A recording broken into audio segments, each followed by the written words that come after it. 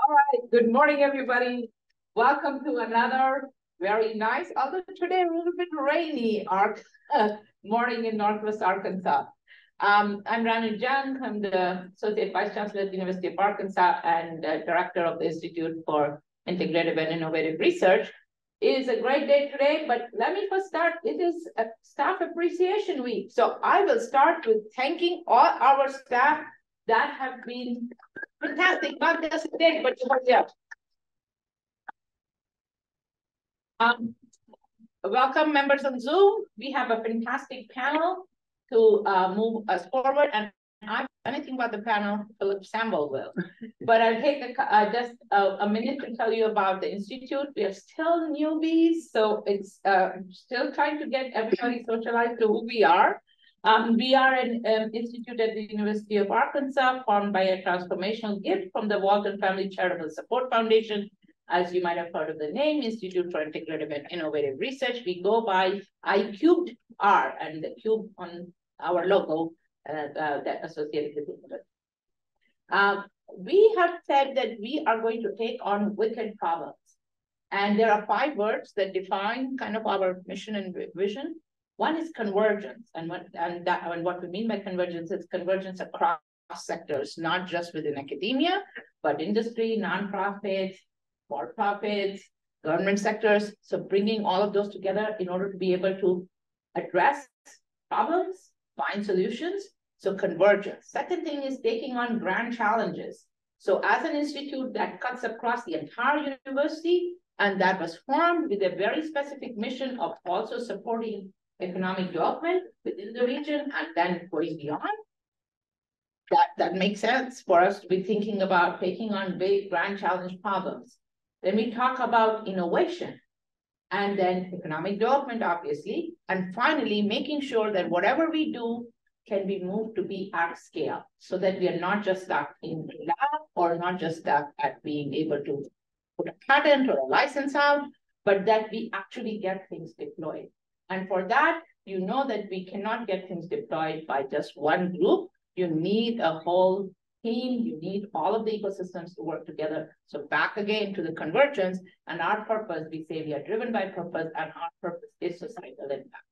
So with that, what is our big grand challenge that we picked? We picked integrative health. And there is somebody here who would know exactly what we mean by that.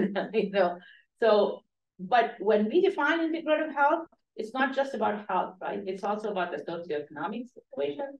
It is physiology, it's the socioeconomic status. It is also structural situations, policies, and et cetera that happen around it. And what are 2 sectors that really have to really intertwine? Food and health.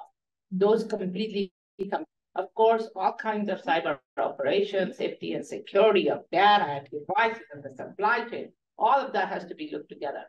So what did we think we should do? Of course, we want experts to come in, but we need conversations. We need conversations that bring things together.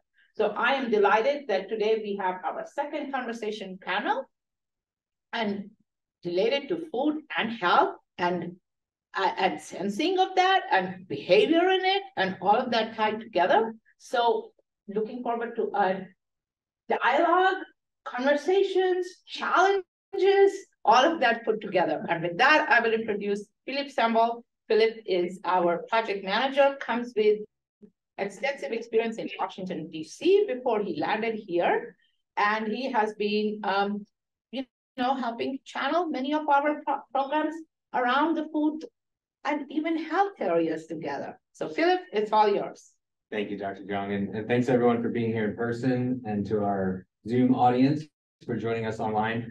We've got a great panel today where we'll talk about the food and well-being connection. The old saying, you are what you eat, is very true. But, what we eat and our ability to obtain that food is influenced by a variety of factors, many of which we'll talk about today. So without further ado, we'll introduce our panel and I'll give them a moment to talk about their work and why they're here today. We'll start with Dr. Angela Pierce. Angela, would you introduce yourself and your work at the Alice Walton School of Medicine? Sure. Well, thank you so much for inviting me to be here on this beautiful day. It's a little overcast and rainy, but I think it's beautiful. October is my favorite month. So my name is Angela Pierce. I am serving as the Assistant Dean of Whole Health Integration at the Alice L. Walton School of Medicine.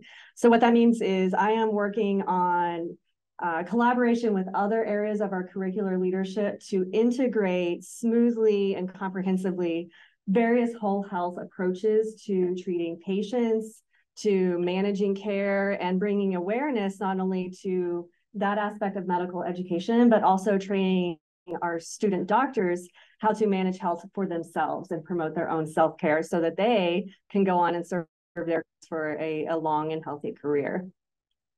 Thanks very much. And Dr. Seo, would you mind introducing yourself and your work here at the university? Yeah, sure. Hello, my name is Han-Seok Seo. I'm Professor of Sensory and Consumer Science in the Department of Food Science at the University of Arkansas Fayetteville. First of all, thank you for inviting me this interesting IQR speaker series in the beautiful weather and beautiful building. Yes, so this is my great honor and pleasure. So actually my life goal is to improve, to provide some contribution to creating a society where everyone can be happy. Okay, so I wonder how to improve everyone's happiness. So I wonder, I just give a question to many people. So I can give some question to you. So what makes you happy? Maybe Florence. Low, yeah, okay, definitely. Coffee. Okay. More business. Yes, okay. Wonderful. Yes. So yeah. Touching more lives, Oh, making the whole. Yeah. yeah, definitely. Yeah. Thank you so much for your answer. So from my experiences and also from the colleagues and friends, families, so many people, they enjoy the moment of happiness while they're eating taste food with their favorite people with under very pleasant environment. So that means we need to consider three aspects: food and consumer, and also interface. So that's why I approach a holistic way to improve our quality of life and to improve our happiness by optimizing sensory components that induce happy, healthy, sustainable, and smart behavior. So in the context of consumer, food, and interface, okay? So that is my main research and my goal for my research program. Thank you, Dr. Yeah. And Emmanuel, would you introduce yourself and tell about Ropeswing? Yep. My name is Emmanuel Gardinier in the Ropeswing Hospitality Group. We are a group of 8 restaurants and we're expanding. We have other hospitality projects. And one of our main mission when we opened was to help the ecosystem of Bentonville to grow and to attract more restaurants. So we started to open restaurants and basically bring people downtown and grow. Now our mission is slightly different because we do have a lot of things going on in Bentonville, and we are more gearing towards a healthier path or connecting the farmers to the hospitality and the restaurants. More refined cooking by going down to the original ingredient seasonality. So we're kind of taking a little old school approach of using the seasons, using what's coming, talking to the farmers, going to see how the beefs are here. Not mentioning the chicken because in Arkansas, well, that's a given. But the main approach is we're definitely have a mission to improve the global Bentonville ecosystem. So some of our partners work on the bike path and the sports aspect of Bentonville. And we are more into the healthier approach for the food and trying to work with the local culinary school to improve the teaching, but also to give a path to those people, the students, into hospitality, but pushing really hard to get much better products, much healthier, and cooking methods that are actually making sense for the product too. So this is what we're trying to do. Thank you. So everyone here is working in one way or another in making healthier food more available. I think a lot of this is driven by the public health statistics that we've seen in recent years. Obesity rates over 40% nationally. And so you're starting to see, particularly with younger people, that push and drive to eat healthier. One of the big changes, I think, is food as medicine initiatives in the medical space. And I wonder, Angela, if you could talk a little bit about that and behind that and how those initiatives are moving forward. Sure.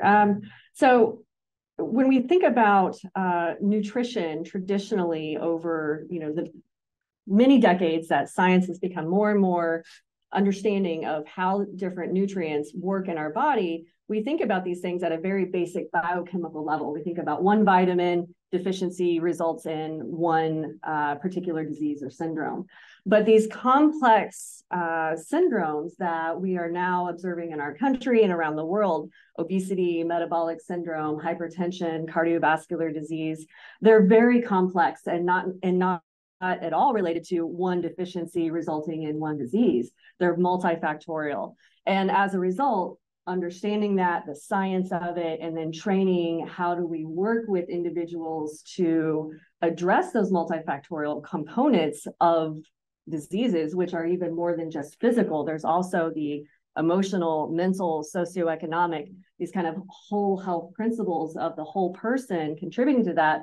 That's where food as medicine movement is becoming more and more popular. But there's also various other versions of the food as medicine movement. The core of it means understanding the multifactorial components of these complex chronic syndromes, how food contributes to improving symptoms, improving longevity, or decreasing mortality, or how food can do the opposite depending on what choices we make.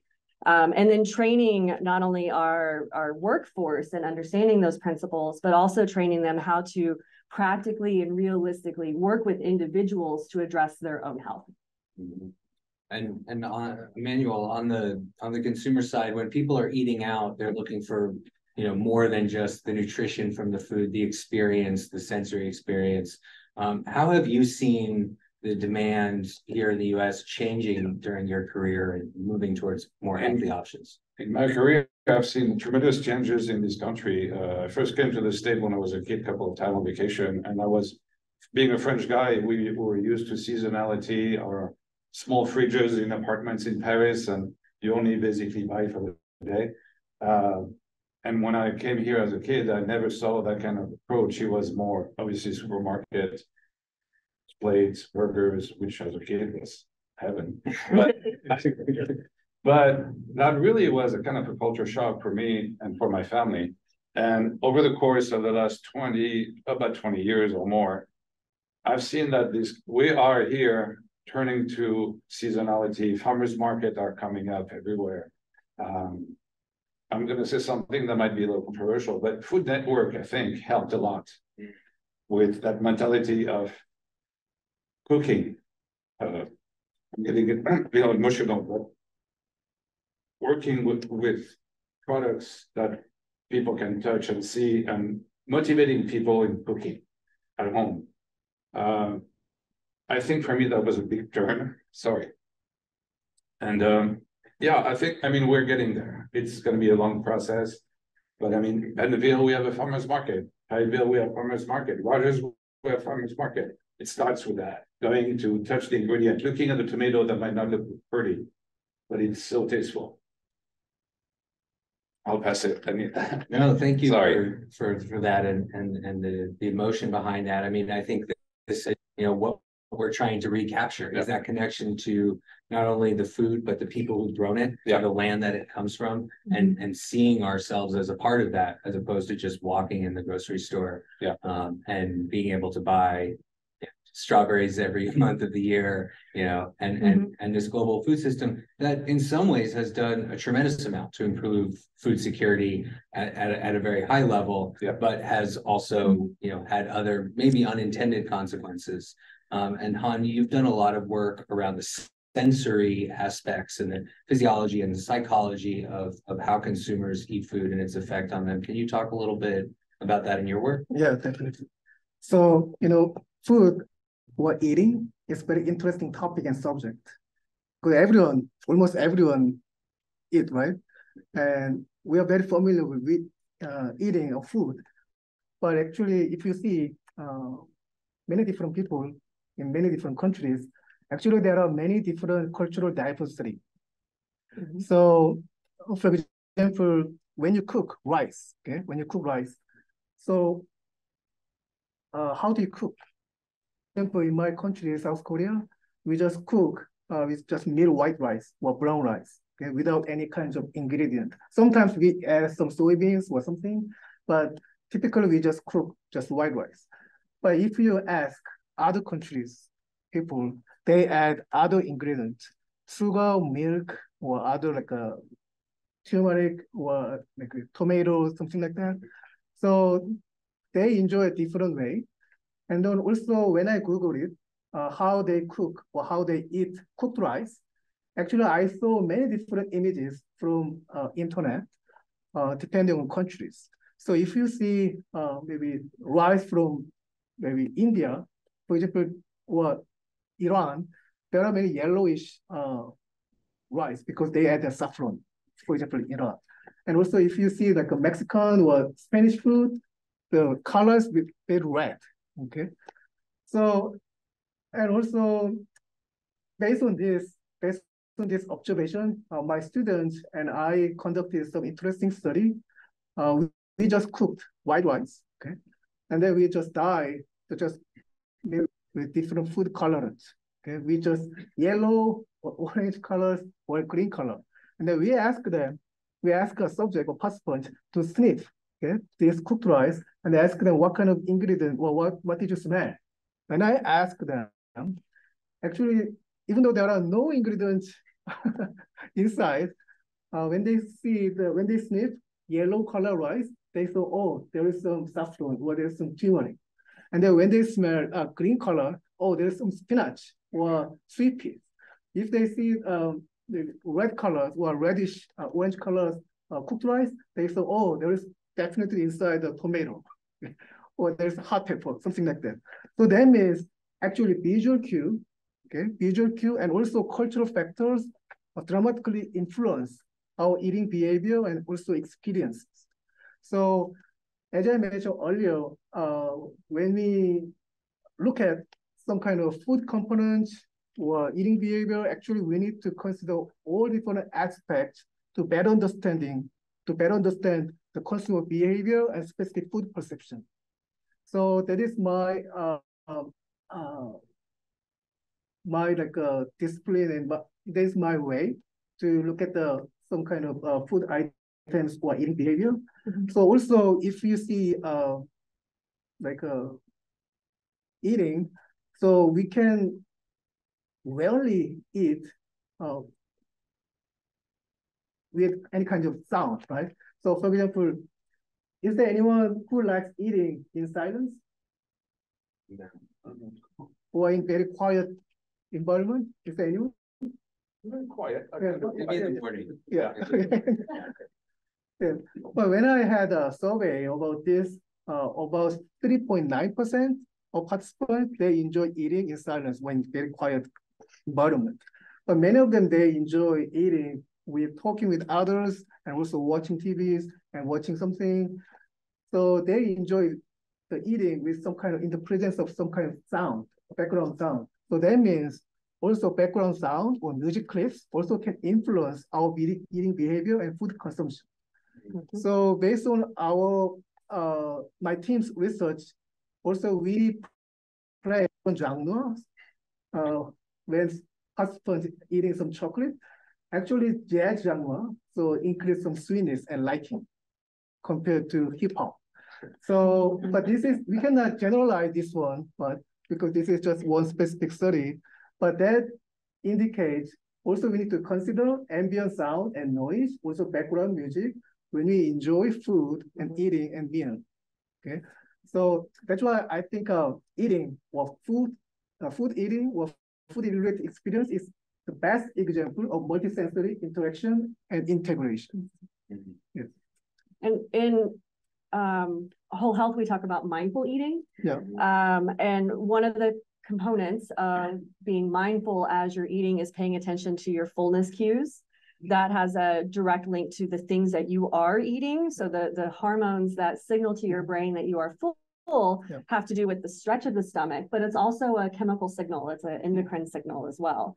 And there are different foods that will stimulate that process quicker, independent of the volume of the amount of food. And mindful eating start with learning to pay attention to your fullness sensations quietly, so that you're not distracted. And I know that when I am eating in a loud environment or eating popcorn while I'm watching a movie or something, I'm not paying attention, and then all of a sudden I'm so full and I didn't even notice that it happened.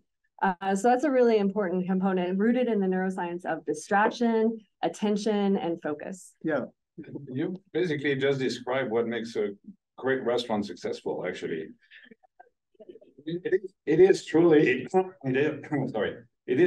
a full sensory experience, and that's why great restaurants, they hit everything on the head: the decor, the service, the sound, the smells, and obviously the food. But the food is only just one component of that.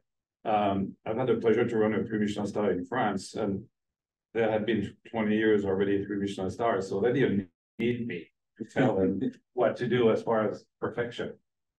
But one item that was missing there is the service was very French, which means very stiff. And we were in a castle, so gilded things and a very over the top. It's perfect. The food was absolutely stunning. But the service was so stiff that people were almost afraid to ask anything. They didn't feel comfortable. First of all, the surroundings were grandiose. So a lot of people coming from the US or from other kind of almost in shock because it was very French.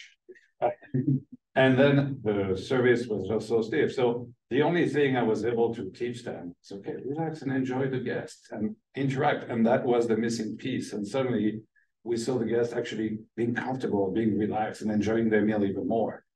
So nothing really changed except the attitude of the service. So that's one of the components.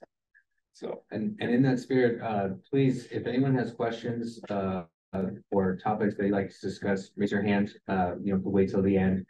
Similarly, our online guests, if anything pops up, feel free to let us know and we can interject those. But you've all touched on the psychology of eating and how that impacts how much we eat and what we eat. Han, you've looked at food labeling and its impact on the and I wonder if we can talk a little bit about that and your work there and maybe touch on these other areas on that topic. Sounds good. All right. So there is one main question for me. If you go to grocery store, okay, and you search for your items, food items, and is there anyone who look at the labeling on the packaging? Yeah. Wow. Okay. Yeah. Any? You got a studio. This is good. Yeah. Not a representative sample. Yeah. Okay. So when I talk with other people, not this audience, other people, they don't look at the nutrient label or some certain sustainability label, something like that. So they just look at some like a description about flavor or price or brand or other things rather than just specific labeling that related to some kind of sustainability or quality of products, right? So my team, and also we had some interdisciplinary project with researchers at the University and with other institutions. We conducted some interesting study about coffee. So coffee, if you see coffee, there are also lots of different labelings about sustainability, right? So we investigated how these sustainability labelings can affect consumer behavior and their visual attention to the packaging design. Okay, so in that case, we also conducted other studies as well about sustainability labelings for example, poultry like a chicken meat and also other coffee products. But from the multiple projects, I found that several messages. The first one is, even though sustainability labeling is very important, okay, but still consumers, they consider other aspects like a flavor or taste or roasting, degradable roasting or brand still or price still more important rather than sustainability labelings, okay? So, but this study was conducted in 2014, okay? Now it's almost 9 years ago, right? So now we conduct again, maybe probably the result, but based on that result, actually we also need to consider other aspects to meet the consumer expectation to sustainability-based coffee products or other food products. In other words, even though they are favorable for sustainability labeling, so if they tasted this coffee, but if they don't like or not satisfied with their product quality, typically this effect diminishes, disappear. So that means even though we consider sustainability issues, we also need to consider the basic things, okay? Taste and other quality aspects. So if both meet at the time, actually there is a pronounced effect of sustainability labelings. So it's that flavor trumps everything, right? Yes. Yeah. Price, I assume, is pretty important as well. Yeah. But even if you want to be the most sustainable shopper out there, if you don't like the flavor, you're not going back. Yes. Right. Yes. And what we eat actually changes the physiology of what we taste, right, Angela? There's studies around taste buds growing to as whether it be sugar or salt, you know, and how that influences what we taste when we eat food, regardless of what's actually in it. Yeah, the physiology of taste is probably something we don't really sit around thinking about very often. Although I will say that every time you get a cold, all of a sudden you don't taste your food very well. That's an example of the highly integrated nature of smell and taste. But smell, taste, sight, and even the physical texture of food all is rooted in physiology. And these signals that go from our oral cavity, the tongue, all of these signals end up in the brain, and the brain is a plastic organ. So that means that it can change and adapt to the continuous exposure to the sensory input that we get. An example of this that we've all experienced is the changing sensitivity to sweet taste and then salty taste throughout our lifespan. I have a child, and my child, I can tell you, is very exquisitely sensitive to sweet taste. That child prefers sweetness over everything else, and that's because they're rooted in proper consuming lots of calories early in life to promote growth. Similarly, he's very sensitive to salt, so that means that he just doesn't really like salty things. He likes the sweet taste.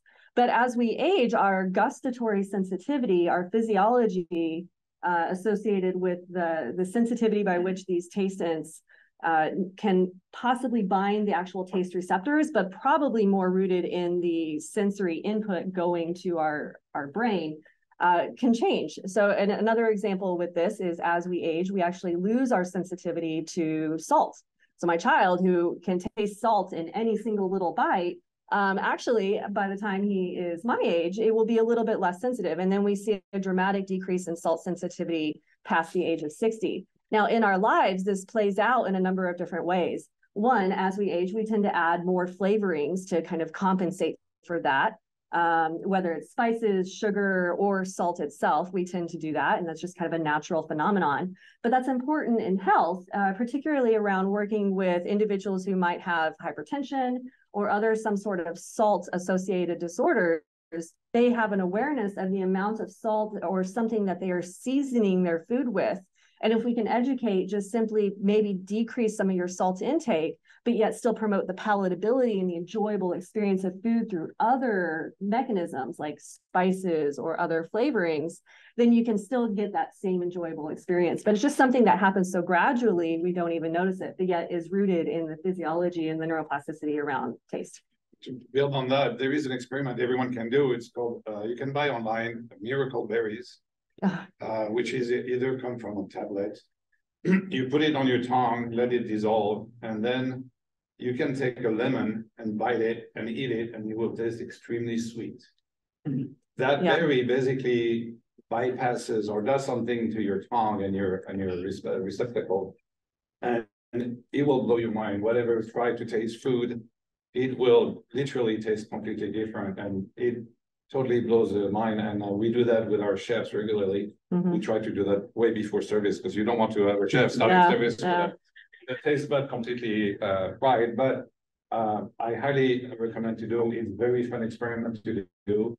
Emmanuel, I've done that. I ordered it online. And I actually demonstrated this for my students to talk about inhibition of taste at the level of the taste receptor. Yeah. So it actually antagonizes the perception of taste in the oral cavity, but doesn't change the brain. Yeah. So the brain is still functioning and you're interpreting those signals, but the combination of those signals change. And what I did was I took it and then I took a sip of vinegar. Yeah. And because, you know, vinegar is very hard to palate. And I took a sip of vinegar and I swear it tasted like a lemon lime soda. It was sweet and delicious. And I drank it. Now don't do too much because you'll make yourself sick. I will give yourself a tummy ache. So don't do that. But it was absolutely fascinating. That's another beautiful example of that. Yeah.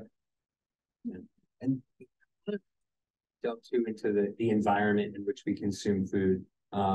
Emmanuel, you worked at 21C Hotels, a very sensory experience for anyone who hasn't been. There's art, there's food, there's sound and music. Yeah.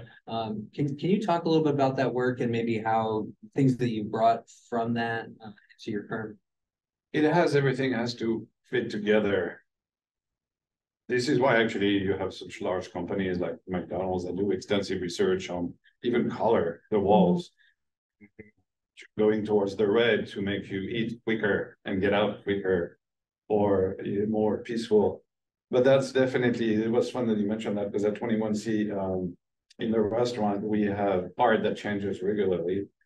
And we actually saw the reviews evolve according to the exhibit that was present. We had at times some artwork that was a little bit disturbing maybe for some. And we noticed that we actually took a hit in our reviews, in qualitative reviews, which is kind of interesting. And then when it was more happy, the art was more happy or explicit, the reviews had a tendency to go up. So it was really fun to see, because basically the chef was the same, the food was the same. I mean, we were seasonal, so I mean, you have that into consideration, but the decor, the restaurant, the service, the same, but over the course of different exhibit, we saw the reaction of the public say, oh, the food was less good than before, it's actually better. And it was the exact same thing. The only thing different was actually the artwork. So it was actually very fun to see that. And now on the hotel side, it was exactly the same. At times, art can be political, so that gave it even a more interesting twist. But that little change really made the guest experience very different.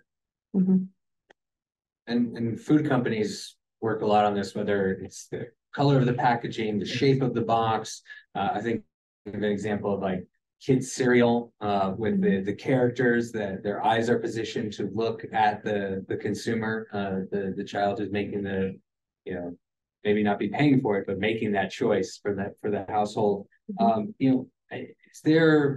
Is there a way to bridge that gap and make that work for health? And will there always be this kind of like junk food gap of you see a lot healthier snacking coming in onto our shelves, even in the convenience store, gas station setting. You all seen anything in that space that you think is new, innovative, moving in that direction? leveraging that psychology Mhm. for healthfulness as opposed to just for increased consumption. Mhm.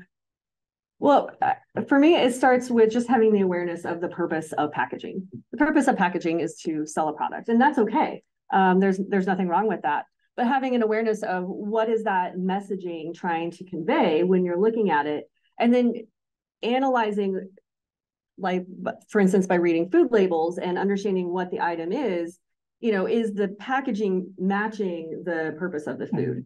And we see this, I think it's easy to give an example. I've mentioned I have a son. The cereal is a real thing, and it's certainly attractive to children, but it's attractive to all of us.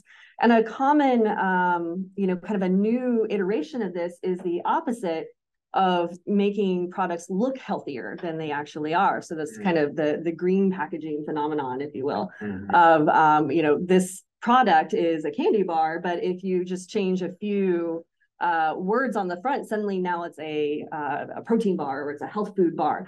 So you have to be able to have the ability and trained in this because it's not intuitive. You have to really know what you're kind of looking for. And that's part of what educators across all spectrum, whether you're working with a physician or you're working with scientists or you're working with community service advocates or policy, then it spans lots of different ways to just bring that awareness to the public. The simplest approach is to, if we can, to avoid the highest processed foods that we possibly can, and just go back to real whole foods. That's, probably the simplest way to go about it, but just simply have an awareness of, what are you looking at and what is the product on the inside, and do those things actually match up? I also think we're changing as a society, and with the growth of chains like Whole Foods, Fresh Market, even now Walmart is offering healthier products too. So I think we are going from a hippie-ish branding of health to a more, it is a part of what you can get almost anywhere nowadays.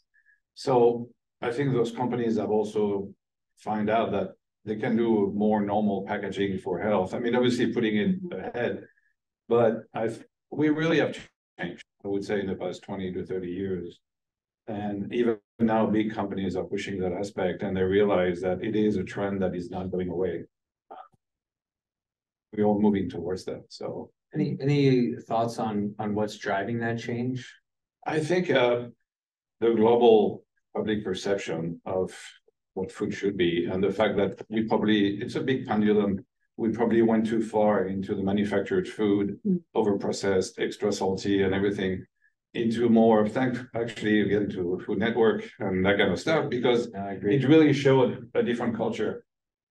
So I think we're basically, the pendulum is maybe towards the medium of that now. And, I think about labeling, and this is something we talked about when we were getting ready for this, is, organic has a legal definition that is regulated by the USDA, and you have to follow certain production guidelines throughout the chain from growing it to where it's packaged. But natural can be put on anything. It has no definition. It's a marketing term. Are there other examples of that, or ways in consumers, to the average person, each of us as we're in the grocery store or the restaurant, can think about what matters, what's important, and what is just marketing?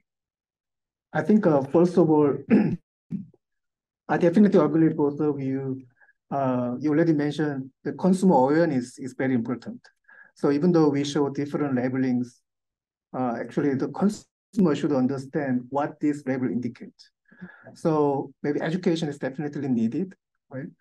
And also some kind of social campaign or policy being also very considered to increase the consumer awareness of this kind of labelings or information. So, but even though we try a different way how to increase the consumer awareness about the labelings, the passive learning, like just learning the flyer, was the best option. So based on that, I think maybe now is the technology is very available. So maybe app, like we have a smartphone, so we can develop some kind of app to screen what, to get some kind of information what this label indicates. specific information indicates. So from that, I think consumers can better understand what this packaging indicates and what this specific labelings or information represent. So I think maybe we can also employ or utilize some available technology, grocery market or dining situation. Mm-hmm. Yeah, education. I think about Michelle Obama's Eat Smart, Move More campaign, and now we're seeing kids who went through that. They're now making their own food choices, and the way that consumers under 30 make choices is very different from even slightly older and on the other end of the spectrum. So that education part is really important. As the Alice Walton School of Medicine is getting ready to start educating the next generation of leaders in this space, are there any other strategies or topics that you think are critically important for people to understand? Yeah, well, the overall mission of the Alice Walton School of Medicine is to bridge the gaps to better health and to do that together. And there are lots of different gaps that exist between current state of where an individual is and what better health means to them.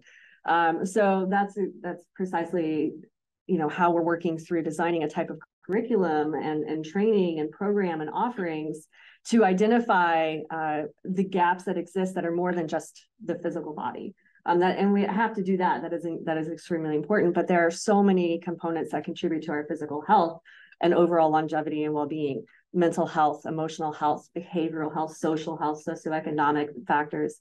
So all of these together constitute the notion of whole health. And that is part of what we're trying to infuse into our training, is to bring those factors back up every single time that we're working with patients. So you have a mindful awareness of the story of what a person is going through, so that you can, in your capacity, help them work through that to achieve whatever their health goals are. And that is another important component of identifying what wellness means to all of us is going to be a little bit different. And what well-being is for all of us is a little bit different. And the journey will look vastly different for all of us. Food is a very important part of that journey because we all need food to survive. And we know the profound impact that food has on our health for positive ways, but also for negative ways.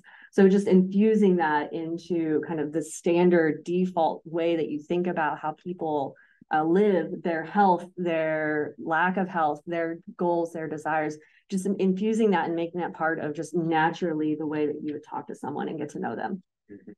And what is available now, right? Like what is easily the resources that we all have access to varies vastly different according to our own lives, our access, our availability, our experiences, our culture. That makes things, something we also have to be able to address as well. Are there models, whether it be, medical schools or cities or anything that you think are doing this really well or have seen, great impact in implementing this, even at the micro level? I mean, there are lots of initiatives around the country that are working to address the multiple dimensions of all of our health, even at the level of the World Health Organization. I mean, there's huge programs that are working towards this. The difficulty is, we do have a healthcare system that is fast-paced, it's very intense, and it's difficult to work through addressing all the different components of a person's health and well-being in the short time that a doctor has to work with someone. So kind of translating these big programs into practical day-to-day benefits for patients is difficult. And that's something that we have to navigate through training how to do that in a seamless way. But yeah, there are lots of programs that are doing this, but scaling it is difficult. Yeah. If that makes sense. Can I ask a Please, question? yes. I think in 2 points. Earlier, there was a discussion about blue zones, which one might consider as micro regions. And so I would like to hear more about what you think about those. But also following up on your question that the physician has very little time to talk about it.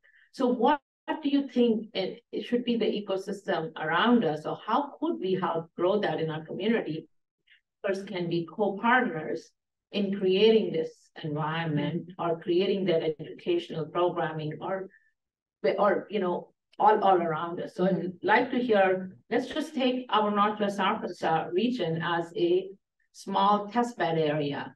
And so we'd love to hear your opinions of what might we do, rest of us might do to create this. I think we need to, as you mentioned, we need to see it as a whole. It's a holistic view. And I know in the ecosystem of Bentonville itself, there was a lot of attention to mountain biking, the trail system, to a healthier lifestyle and push people to back to work, that kind of thing. And then we all realized that it's only one part of the equation, and food is another big part. And working with developing a local farm to table system and really starting to push the healthier side of food, as well as sports, as well as healthier and outdoor living. Basically, that's where the idea was like, basically, we're almost describing a blue zone approach. It has to come as a holistic view of the whole region rather than just food or sports or anything. It is truly, we have to rethink an area or region at a different level than just on one scale. And that's a key, is to have everyone on board of that general idea. That's probably the most difficult part. And just in case anyone's not familiar, blue zones are regions that have longer lifespans relative to the average. And a lot of it is attributed to lifestyle, lots of outdoors, active lifestyle, not necessarily runners, I mean, but and food. Basically, a lot of those blue zones are in the Mediterranean basins. A lot of them are on actually Greek islands, for example, some Italian islands, in Japan also, in Asia. And the lifestyle is definitely, they're farming, fishing, and they're outdoors most of the day. And they're not in a polluted environment as well. So it's a very old school, actually. You farm and you cook what you just farm or pick up, and that produce what do you call it? Centenarian, so yeah. And it's fascinating because there is actually a good show on that on Netflix about blue zones. You know, we're not all going to become farmers or fishers, but a home garden, a windowsill garden, having plants, having time outdoors. These are things we can just incorporate into walking instead of driving to wherever we're headed. Yeah, we may not be able to comprehensively overhaul everybody's life, but we can take control of the things that we can control.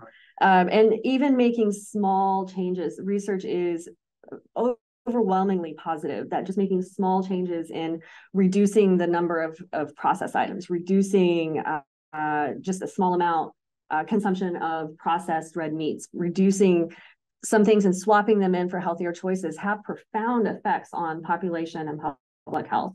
And so it may not be that, I need to start doing all of my own farm to table gardening work, all the herb garden. I love my herb garden. But just simply reducing the amount of salt that I'm eating, not eating as much bacon every single week, just making small changes can actually have an important impact on our health. And that's important to go back to the doctor-patient relationship, is understanding is what is realistic for this person at this point in time, and what small change can we make that's sustainable, and then work on building that over time. It's really empowering, because I think sometimes it feels like, oh, I've got to do all these things. I have to pay attention to everything I buy and everything I eat and everything that I do. It's little things that accumulate. Ilya? Angela, you had me up until you said reduce bacon, but I'm sorry. Choose which little thing you eat. Answered the question that I was going to ask, which was a little bit about that. Okay, it's easier for me to eat really healthy when I have the time to do that, right? But like, we all have really busy lives, and I think culturally, right, it's all about how can I do more and more work and cram more hours. I told Branu that if we really want to do something transformational here at the Institute, we should figure out how to add more hours to the day. Like that So you sort of answered that question a little bit, sort of like you could make just simple choices, right? But I'd be interested to hear more about, how do we do that? Because, how do we manage, to be healthier when, again, a lot of times that making some of those choices, even just educating yourself on those, on reading labels, well, can take time. And I think another issue that we sort of alluded to, and that Emmanuel, I know we talked about previously, was affordability, right? So how do we sort of, tackle those two things, just in your thoughts? Well, I'll give you an example. Let's say I'm working with a patient who's pre-diabetic and their A1C levels are elevated, their glucose tests are coming back, concerning. And we start asking about what their diet is. And, it's pretty clear link between consumption of sugar sweetened beverages and diabetes and poor health outcomes. So instead of maybe let's do a whole overhaul of this person's diet, how about you just reduce one of your sugar sweetened beverages per day and swap it for water? And that's it. We're just on that for a little bit of time. And then we'll take step number 2 after that, and then step number 3 after that, so that it's not so overwhelming that you just feel like you're set up to fail. And that's what you have to have, just a little bit of a conversation to understand what can someone handle and what's going to be setting them up, for failure in the long term. And so that's just an example. And you can do that kind of thing, reducing, when you cook a meal, don't add table salt at the table. Just put the salt in while you're cooking and that's it. Just reduce a little bit of your salt intake. And if, cooking all of your meals all day, every day, 7 days a week is too much, let's focus on just one meal a day. Let's focus on how can you eat a healthy breakfast. And maybe that is overnight oats, or maybe it's something simple that you can grab and eat in the car, but you prepared it the night before. So it doesn't feel so overwhelming. And I know that I get overwhelmed feeling like I need to achieve this level of perfection all the time, every day, or I'm going to be in poor health. But really, it's about the longitudinal choices that we make that have an accumulative effect over time. Yeah. I think maybe I may add one of my interesting example. So really, many people in the US, they drink just cold water, right? So if you go to restaurant, I came December 27, 2011. So it was very chilly outside. And then I went to the restaurant and then they gave me the ice water. So I thought, oh, what is this? So in Korea, I studied Korea and Japan. So when I was Korea and Japan, actually they in the restaurant they provide like hot tea or lukewarm, at least tea or water. And then in European countries they just provide tap water, like a room temperature water. But in the US, even though you go to Alaska, was very cold area, they provide ice water, right? So based on this, I tried how the serving temperature water can induce sweetness suppression or sweetness intensity. So we found that the cold water can suppress sweetness intensity compared to room temperature water or really hot temperature water. Yes. If we just change the drinking water temperatures in daily life, actually that also can increase our sensitivity to sweetness. So in other words, based on this, actually we can we can reduce the addition of sugar, so we can reduce the excessive intake of sugar in our daily life. So this kind of one tip to reduce naturally our sugar intake. That is so interesting. I've noticed that because I grew up with normal tap water, and I was also surprised with the ice water, but I never associated the fact that sweetness was involved, reducing the sweetness. Because I always thought everything sweet here is way too sweet for me, especially in desserts. And you just blew my mind.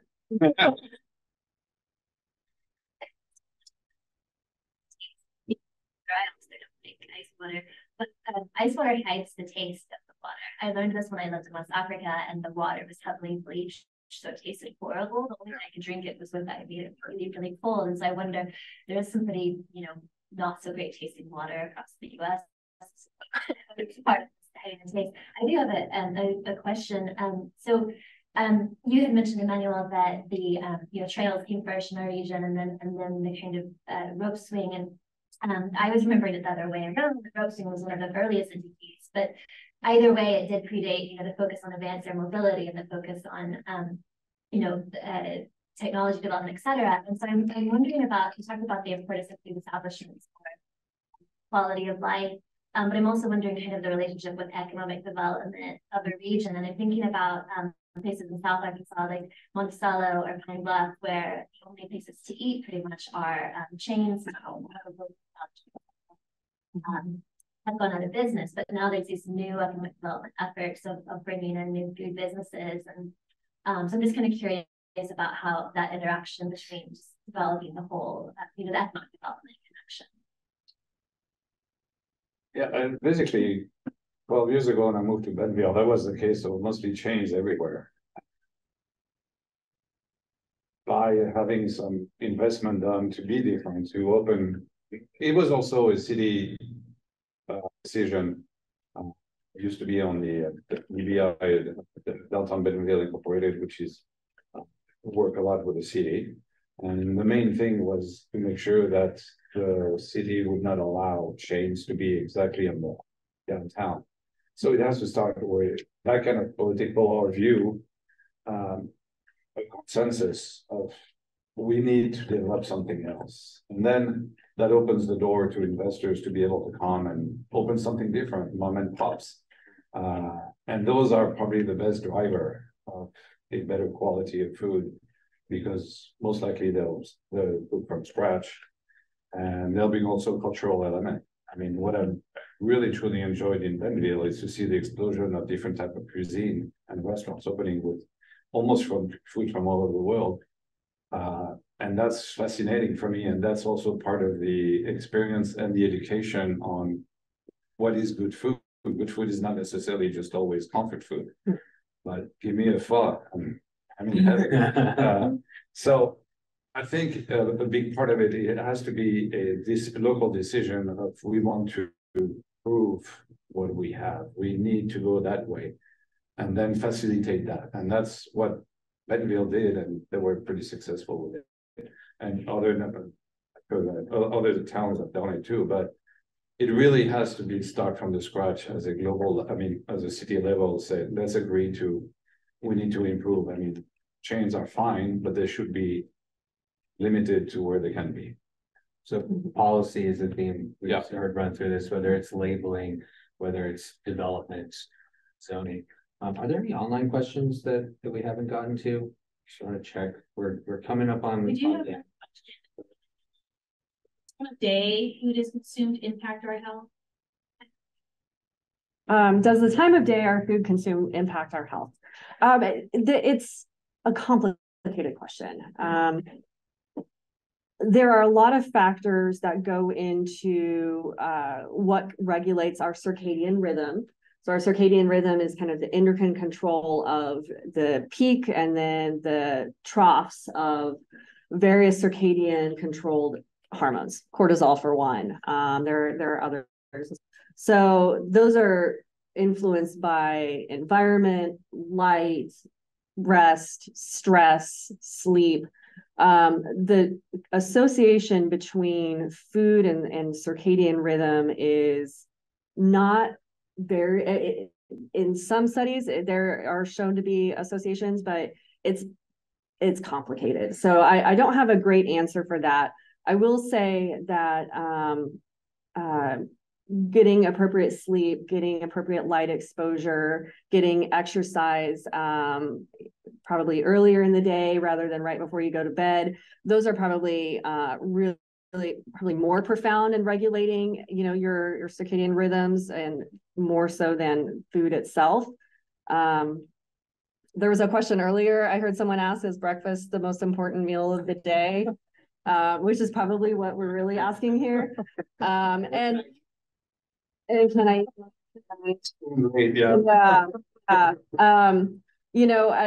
At the end of the day, we're still going to digest our food the same way as if you digested it earlier in the day. The difference is if you are going physically moving around and walking and help kind of stimulating the gastrointestinal tract to help move the food through the system that will naturally occur if you're moving around and up and awake rather than laying down asleep. But the digestion process itself is still the same. Will it have a big impact on your health at the end of the day if you eat at 7 p.m. as opposed to 9 p.m. as opposed to 11 p.m.? Not really. It's more about the physical factors of being up and moving around. And then as to the breakfast being, is that an important meal of the day? I think it is. I think it's very important. It's when you break fast. So you've been fasting for a lot of hours. You've also been dehydrated if you've been asleep for a lot of hours, so you haven't been drinking liquids. I like to, when I first get up, have a glass of water just to kind of rehydrate myself and wake myself back up. I know I feel better when I drink water before I drink my coffee. And then, you know, the macronutrient choices that you select for your breakfast foods, again, just like any meal of the day. We had a conversation earlier about how in our society, we think that breakfast is different.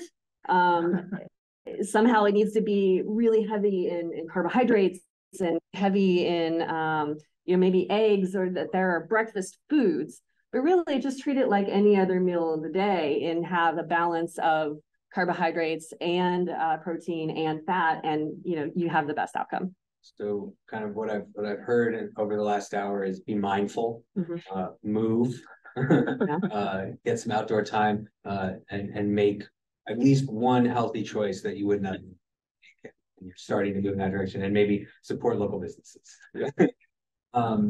We have one question in the back. Last question.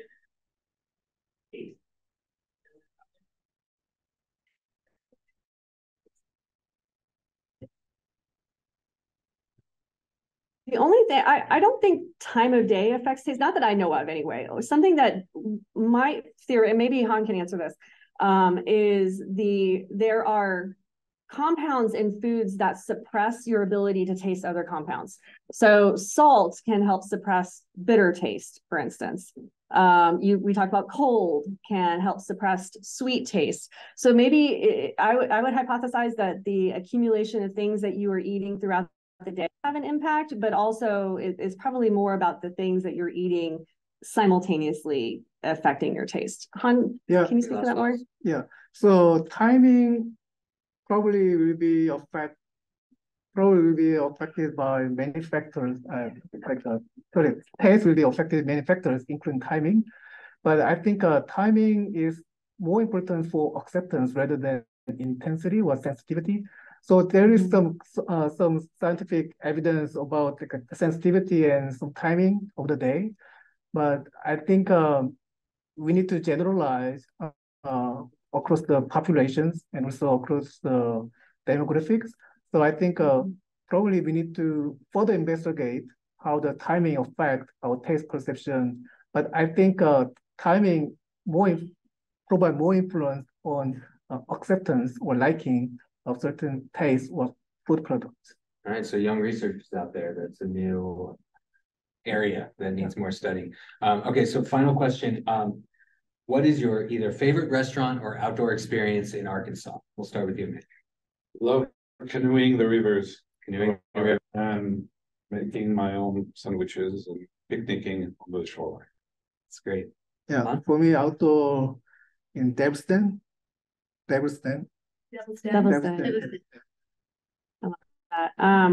on the trails. I like to run, so I love the beautiful trails and having beautiful things to look at while I'm running. Well, on that note, we'll close out. Thank you all very much for joining us today. Thanks everyone for the great questions and for joining us online.